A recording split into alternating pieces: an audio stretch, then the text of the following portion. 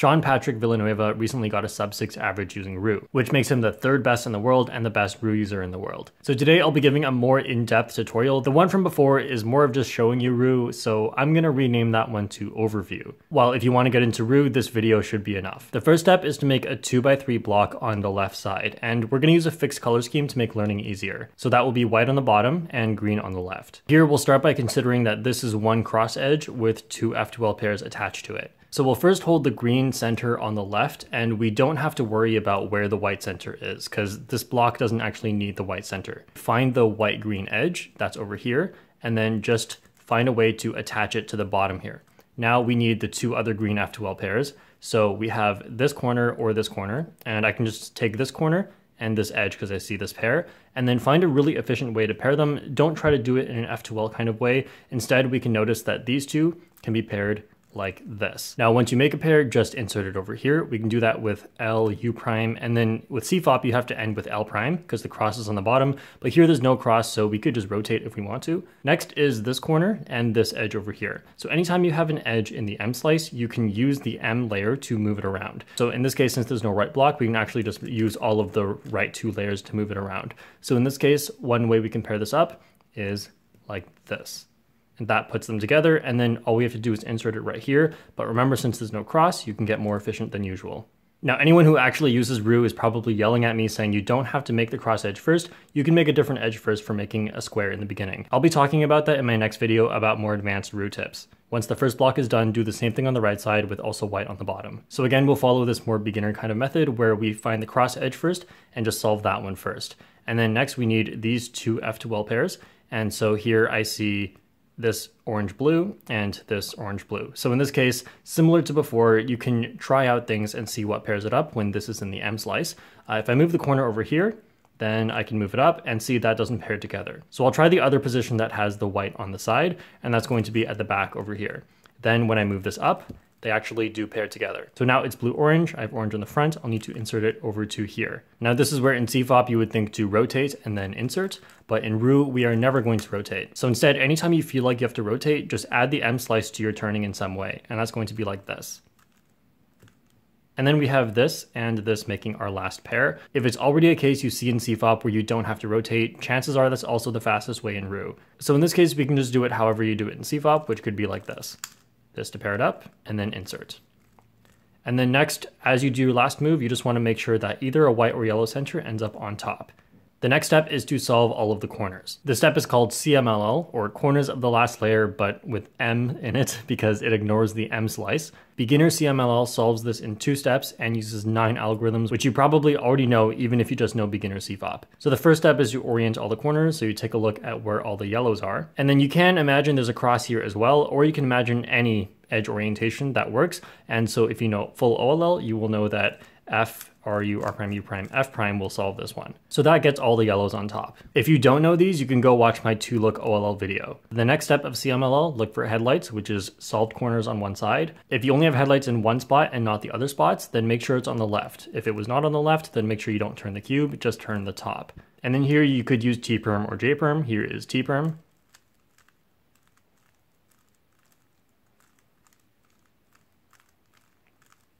And if you don't have headlights anywhere, then you do Y-perm, which is like this.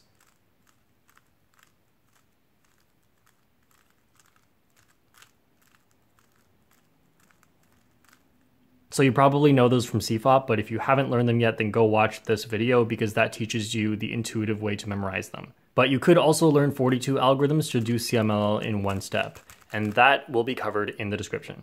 Okay, before moving on, make sure you know how to do M and U moves quickly because we'll be using that for the rest of the solve. First, you have to pick an M hand and a U hand. It doesn't matter which one is which, just make sure one of your hands can do M moves and the other one can do U moves. So I use my right hand as my M hand, but you can use your left hand, it doesn't really matter. So with your M hand, use your thumb and index finger to hold this block, and with your U hand, use your thumb and ring finger to hold this block. This is because your U hand needs to do U moves like this, and your M hand needs to do M moves like this.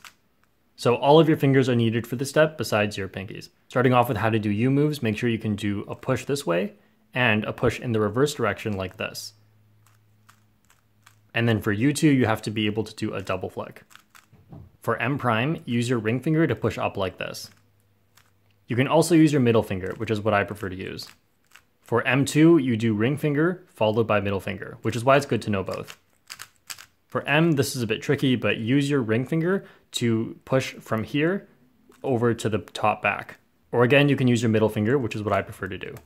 The next step is edge orientation, and we want all the top and bottom to be completely white and yellow. So if your white and yellow centers aren't already at the top and bottom, then put one of them at the top. It doesn't have to be the correct one. So at the end of the step, we may see something like this. All of the edges have white or yellow on the top and bottom. So anything you see on the top and bottom that isn't white and yellow is a bad edge. So we have 3 here. At the bottom here, we have this one's good and this one is bad. So we have 4 bad edges. When you have 3 at the top and 1 at the bottom, this is the case we'll always use to solve edge orientation, or if it's not in this case, we will set up to this case. So if your bad edge is at the front, then have these all facing the front, and then do M prime, and then U in either direction, and M in either direction. Now, if you have 3 bad on the top, but your bad one is at the back for the bottom, then simply move it to the other side and do the same thing, but in the other direction. So we'll do M first, and then the rest is U and M in any direction. So we can go U prime, M prime. So those cases are the 3 movers because they take 3 moves to solve. And here is every other case you could get along with how you should set it up to the 3 mover. These aren't the only ways to do it, but if you're just learning, you should just learn one way to do each of them. And this is a little like memorization. It's not very hard to memorize. You could figure out why it works intuitively, but you don't have to. In the next step, we'll solve the left and right edges, which are the green and blue pieces. Now, if they're both in the top layer, just take either one of them and move it to not the top layer using an M2. So now we have green at the back here, and we want them to be on opposite sides. So if green is at the back, then we'll put blue at the front. Next, do MU to M, but the M's can be in any direction. So we're gonna pick these a little bit strategically. For now, we can say the first M goes either way, so I'll do M prime. And then do U2, and the last M, we wanna make sure that these 2 pieces go to the bottom. So once they're both at the bottom, you can now just intuitively place them to the top while solving them. So since blue is here, we wanna place it to the top with M2, that's gonna put it back here. So we want blue at the back here. Like that, and that solves the left and right edges. Here we're going to solve the rest of the cube, and there are a few cases you can get which are pretty much all intuitive. The most common case you'll get is a 3 cycle of edges. So this edge is solved, as in it's correct within the centers, but then this one is not, and this one is not, and this one is not. For a 3 cycle of edges, what you want to do is find the one that's completely out of place. This one is not connected to either correct center, so this is the wrongest one. This one is connected to 1, and this one is connected to 1. So this is the wrongest one. We're going to take that and its nearby incorrect edge and put them both in the top and just do U2. Then the rest should be obvious. We're going to take these 2, move them there, and solve it. And here's another example of a 3 cycle. Here, this is the one that's the most wrong, and we have this one, and we have this one. So we're going to take this one and the one next to it that's not correct yet, and move them into the top and do U2. Then we're just going to solve it like that. Another case you can get is a double swap. So these 2 need to swap and these 2 need to swap. So simply swap one of the pairs using U2, then bring the other one up to swap using U2. And then you can solve it. Here's another case where the swaps are on the front and back. Again, bring one of them to the top, do U2, bring the other one to the top, do U2, and then solve it. The last case you can get is all the centers are wrong, or you may see it from an M2 away and that looks like all the centers are right, but all of these pieces are really wrong. In either of these cases, you can do U2, M2, U2, and that will always set up a double swap. And you should know how to solve a double swap. That's just swap one of them with U2 and then swap the other one with U2.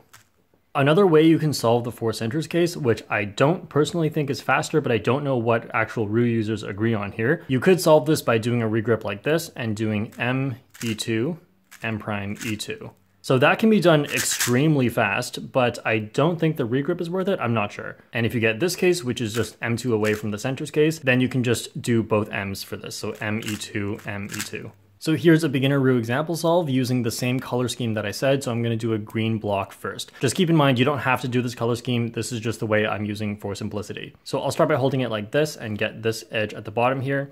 And then next we need other green F12 pairs. So we have this one and this one. I can do U2, R2 to pair them up, and then insert it with wide R prime, F. And the other pair is this one and this one. So here I notice green is closer to me. So I'm going to move it away and get this edge in a way so that green is closer to me. And then I can pair them up like this. Now I can get it to the top with R, and then U prime B inserts it. All right, next onto this side. So I'm gonna just insert that cross edge. We have this one and this one. So here I can do it in the F12 sort of way because it's rotationless, so it's quite fast. So that will just be like this. and then we have these two. So in this case, it will require a rotation because I would have to do it like this for F12. So instead, I'm not going to do it that way. So remember what I said, anytime you think you need a rotation, use the M slice in some way. So in this case, I can take this piece and just move it like this. And this gives me a rotationless case. Now, this doesn't always give you the best way to solve it, but it is a good start. So now I can just do this. And actually on my last move, I'm just going to do a wide move there so that I have white or yellow on top. Next, I'll do 2 look CMLL. So I have my yellow corners here, and I can do this algorithm to get them on top. And then I will do the second look. So put my headlights on the left side. Next, I have a bad edge here and a bad edge here. And you can look at this chart again if you forgot how to do it. So that will just be like this. And then that sets up the 3 mover. All right, now we have green here and blue here. So they're both on top. I'll get them to the bottom. One is at the back here now. Get the other one to the front. And then just a trick, if this is opposite, you can push this down first. So we'll do M first, even though you could do M prime, which is better for finger tricks. In this case, doing M first actually makes this solve right away. And then so once we solve the left and right edges, we have this is solved. This one is really wrong. So I know I have a 3 cycle of pieces here. So I'll swap this one with the one nearby. That is also wrong. And then I'll swap these two. And then that's it.